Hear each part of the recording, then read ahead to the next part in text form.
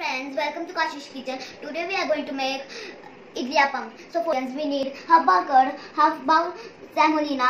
Semolina means suji, and half spoon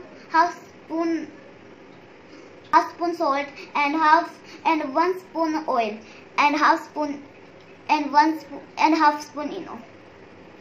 Now add semolina, curd, salt and oil together.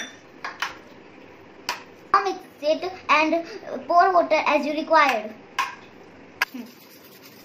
Look guys, we need a batter like this.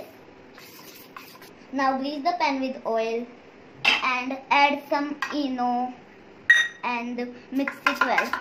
Now pour the batter into a aapam pan like this.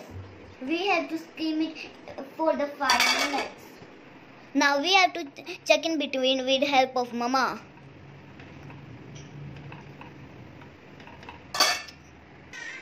Look guys how it looks. Now we have to remove it from the pan. Look how it looks from the back side. How spongy.